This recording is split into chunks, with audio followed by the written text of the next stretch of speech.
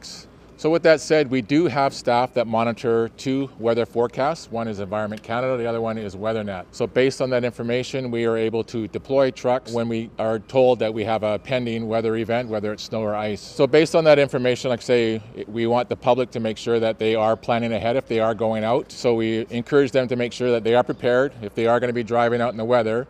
Make sure that they have their snow tires on. They are checking the weather events, or weather forecasts. They are checking traffic updates. If they are going to be used in transit, make sure they are checking the transit website for any changes in the schedule or routes. And if they are going to be the brave souls out there and they're going to be riding or they're going to be walking in the weather, please make sure they are dressing appropriately. The Van Connect app is actually a great way to connect with the city 24 hours a day, every day.